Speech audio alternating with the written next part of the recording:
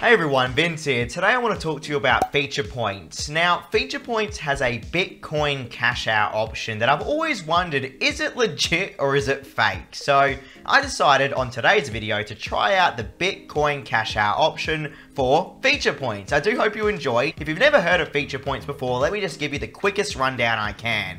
Essentially, it's an application where you can play games, complete surveys, and complete offers to earn points that then you can turn into real life money. Now, the only thing is about FeaturePoints is that it changes drastically on where you live. So here in Australia, my options might be completely different to you, let's say, living in, I don't know, America, for instance, or Turkey or India, wherever you live, okay? It's going to be different. So just keep that in mind going into this video. Now, their point system is quite strict though. So even though their surveys might pay you in thousands of points and their tasks might reward you with thousands of points, there's something on FeaturePoints that some people do not like, and that's the pending point system. FeaturePoints claims the pending point system is there so they can verify that you earned your points in a legitimate way. The only thing is though, guys, I've heard of people telling me that their points have never been actually reviewed, so they're always stuck in a pending point status. That's something I just want to put out there to anyone that might be curious in trying FeaturePoints. I mean, every time I've used the application, my points end up being reviewed eventually. That can take some days or even weeks in some circumstances.